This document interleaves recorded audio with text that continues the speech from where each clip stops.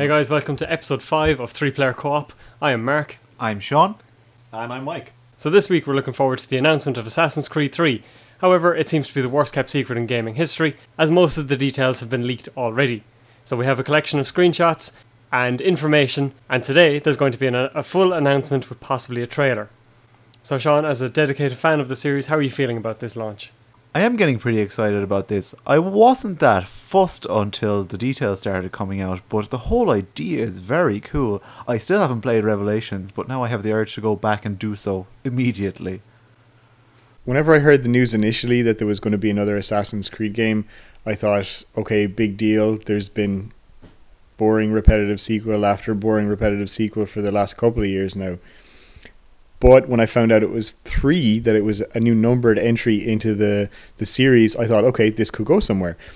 It's going to be set in the US during the US Revolution, and that's going to be about 1.5 times the size of Rome, I think it was, from Brotherhood.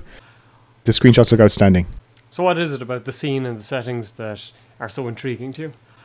I think it's because in each game, the setting has been a kind of fundamental era for that time. The Crusades were kind of a fundamental time for the Muslim world and the Middle East.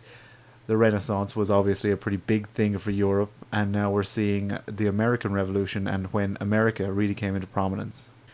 And since the outside the Animus bits of the previous games were set in America, it kind of had to reach there. I suppose this game will ultimately bridge the gap between all of these ancient assassins in modern times. We'll get to see how it all links up. I think the setting and the time frame are really interesting. Initially, I wasn't really sold on it. You know, I think the best thing it has going for it is it's unique. I don't know of any other game that's set in America in the colonial era. Yeah, I agree with Mike about the fact that these games are unique. I can't think of any other game that's set in that particular time period. It's the same with Assassin's Creed and Assassin's Creed 2. Those time periods were unique. It's interesting that you almost get a mini history lesson in these games. Like, I did a big chunk of my degree thesis on Cesare Borgia, and who's the villain in Assassin's Creed Brotherhood? Cesare. And he's a scumbag, just as the history books told us. And if you thought you weren't going to learn anything in this series, there you go. One interesting thing that kind of concerns me is that there really aren't a whole lot of buildings in America then. So you'll wonder what sort of stuff they're going to scale. It almost looks like Red Dead Redemption, which is something I thought I'd never say about Assassin's Creed, but the similarities are quite striking, really. Do you think Assassin's Creed 3 can do enough to earn itself a Game of the Year nomination, or perhaps win it overall? And there was a really big step up, in my opinion, between Assassin's Creed and Assassin's Creed 2. That was an excellent game. If the step up from 2 to 3 is the same as the one between 1 and 2, we could be looking at a really revolutionary game here. And I'd really hope that Assassin's Creed 3 could surprise me in the same way that 2 did after my experiences with 1. There's serious potential for it to be Game of the Year. If it's as much a step up as 2 was on 1, then it will be unbelievable. If it's suitably different and it stands out in the series, then it could very well be Game of the Year. I really, really hope so. Now the second question I wanted to ask as well is, we're nearing the end of some trilogies or the number 3 in certain games, like we had Gears of War 3, we're having Mass Effect 3, Assassin's Creed 3. Which franchise do you think has stood out from the rest over its course of its arc, I should say? I think that's a really interesting question, Mark, and I kind of like to raise a counter question to that in how many gaming trilogies stay as trilogies now. So, you know, that we've got the producers of Mass Effect 3 saying you should hang on to your save games for something else. God of War 3, which, you know, might have been a trilogy, but now it's got its 4th game in the series. Gears of War 3, I think the guys at Epic would be crazy not to follow that up, and the demand is there. So do these trilogies really exist? I'm going to agree with Mike and say that they're never going to leave it at 3 for most of these. The 4 is just too easy, and it's a serious potential to make loads of money, so why the hell wouldn't they, you know? So God of War is very much a trilogy, but they couldn't resist going for number 4. There's too much money to be made, and why wouldn't they really? They're good games, but sometimes it's okay to just leave it at 3 and have it. It's like the original Star Wars trilogy. It would have been fine to leave that on its own and not release sucky new films. One of the cool things about the Assassin's Creed series is how involved you get with the main character's life. Like with Ezio, you saw him from childhood essentially, and then he became an assassin, and it was all very cool. And his trilogy of games, the Ezio trilogy, kind of charts his entire life, and in Revelations he's looking pretty old. I wonder, are we going to see that so much with the new assassin Connor? What age will he be when the game finishes? Will this be his entire life? It looks as though Valve might be entering the hardware market with the creation of a Steam box or Valve box, depending on what you actually want to call it. It's as yet unannounced. However, Valve has recently signed up to E3 2012, which indicates that they'll be announcing something big. Many had previously hoped for the much anticipated Half-Life 3, but we could be left waiting. Most of the details are as yet unknown, but there is a lot of speculation regarding the components it's going to have and where it'll actually fit in your living room/work area. So, what are we thinking of it so far? First of all, they should just call it a companion cube, and I think I'd be sold immediately. If they're smart, they'll release Half-Life 3 for this as a launch title. That will shift so many of them. But of course, we don't really know what it is. It sounds like it's a halfway house between a PC and a console, which doesn't sound that appealing. But they could be trying to create a new part of the market, and there's certainly potential there. Of course, if they're really smart and sneaky about it, they will just go for an exclusive title, but they can't really get away with that. And the problem is, if they don't, people will just pick it up for the 360, PlayStation 3 or PlayStation 4, depending on when it's actually released. Yeah, I reckon going exclusive with all their big names like Half-Life and Portal would really annoy people. I think for a start, there is no way it will replace console gaming.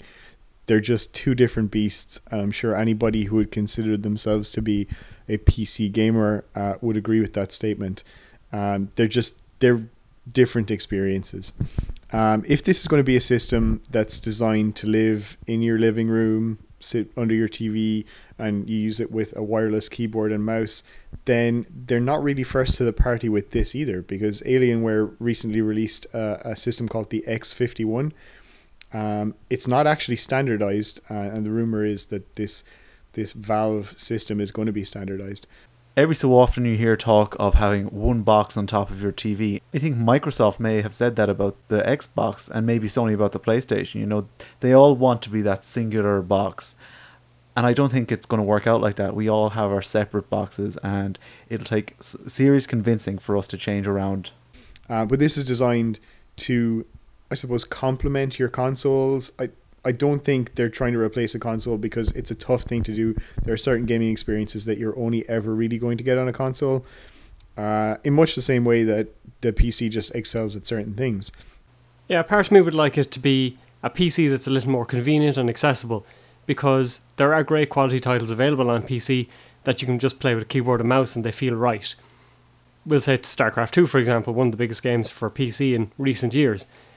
The problem with that is, how can it fit into your living room? I've always thought that you have a certain space that you'll play games in on PC, which usually has a desk just for a keyboard and mouse, and that doesn't really fit when you're playing on a couch with a console and pad usually. Well, I would see it is a great way to maybe branch out or expand your living room gaming setup, because unless you've got your PC well hidden or really well set up, it doesn't really fit into your living room gaming setup, or at least it wouldn't in my house anyway. I'm struggling to see what the unique selling point for this system is, if I'm being honest, so maybe one of you guys could help me out with that. It does seem strange, and I don't think it's going to work. Okay, so I think if one of the unique selling points for this system is that it provides a benchmark that, you know, all PC games can say, okay, well, will be developed with this game in mind, then I think that there's going to be a backlash from the PC community. So Battlefield 3 looks so much better on the PC than it does on a console. But you do have a fairly vocal PC community who say that the current console generation are now holding back PC developers because they don't want to develop something too complex because the consoles won't be able to use it. So I think that this Valve box will probably end up doing the same thing. if it becomes a case that you can replace the parts in it, then again, I kind of wonder what's differentiating this from a regular PC. I mean, are they going to design it that it's hot swappable? You just yank out the graphics card, stick in a new graphics card, turn it on, and it works immediately. I mean, if they develop a system like that, it's great. But I suppose it's not really that simple. I don't think it's that simple. The whole idea that you might have to switch out graphics cards and all that, as Mike noted, that just sounds ridiculous to me. One of the glorious things about console gaming is its simplicity, and the fact that you have this console, you know things are going to work on it, except for the occasional thing like the expansion pack for the N64, but that's ancient history, and it doesn't happen too much anymore. Again, it comes back to the PC market. The PC market is upgrading all the time, people are pushing for bigger and better. Whereas if Valve step in and say every 2 to 3 to 4 years we're going to set a new benchmark, then that'd be okay by me, because you know in 4 years' time you go out and you buy these particular parts, and it's essentially like buying a new Xbox, which we'll have to do very soon. It just sounds like Valve are trying to standardize the market, and the PC gaming market is anything but standardized. You know, one of the great things about PC is how much you can alter things to suit your own needs, and this just sounds like a mix between a console and a PC, and it doesn't sound that attractive. So will you be picking one up? I'm guessing no from your standpoint, Sean, but Mike? The key point with regard to this for me is the price that they come in at. Obviously, like everything else, it will depend on the price. Right now, I'm going to say no, but you never know. Valve can pull it out of the bag. They surprise us with Portal in a big way, and who knows what could come. And Steam is a great system, and if they apply the same sort of logic to that with the console, it could be great. I don't think we really need the next generation of consoles. I mean, what we have hasn't really started showing its age. Now, I know we're coming to the time where they start releasing new consoles, but it would be nice to get another couple of years out of this generation. We can't forget that one developer does not a console make. We can't just depend on Valve. They need to get everyone on board with this. Okay, so unfortunately there isn't a whole lot of official information so far about the GameCube, the Valve box, the Steam Station, or the Companion Cube, whatever you want to call it. So we'll have to find out further down the line what's going to be in store. Possibly at E3, seems Valve are going to be in attendance. So thanks very much as always, guys, for tuning in. We'll catch you again next week.